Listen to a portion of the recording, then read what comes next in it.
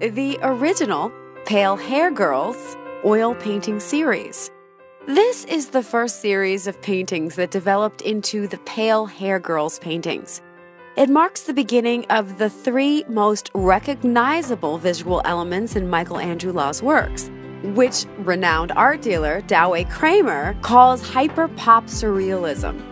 Up to now, it consists of over 8,000 artworks, a large ZZ Wang calligraphy character, white hair female figures called Pale Hair Girls, hyper uses of glitter and sometimes gold leaf.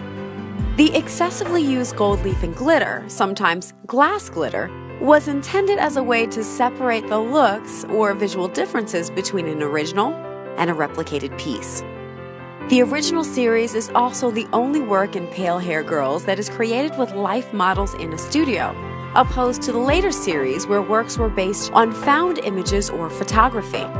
Most of the work from the original series, starting at 2006, draws inspiration from classical painting such as the works of artist Rubens, Titian, Rembrandt's figurative works, William Alphonse Bouguereau, and especially Caravaggio's composition and his chiaroscuro method.